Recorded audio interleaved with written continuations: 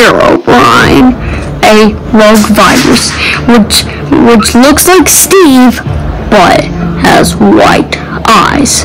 Why is this happening? Is it just a coincidence, or is there a bigger reason? This is the myth of Herobrine. First, every update says this one thing: removed Herobrine. But why are we still seeing him until this day? Here's my theory. I think Mojang is lying to you to bait players into getting hacked. Think about it. The people are still seeing Herobrine to this day. It all makes sense.